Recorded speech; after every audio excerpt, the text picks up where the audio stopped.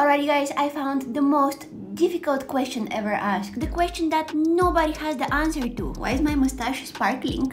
That's not the question. The question is, how much eyeliner is too much eyeliner? Let me see. What you're wearing right now is a perfect example of too much. What? What you're wearing right now? What was that? I said what you're wearing right now. I can't hear you. My eyeliner is so thick, it's blocking all the negativity. This look not only stole my heart, and now it conquers my face.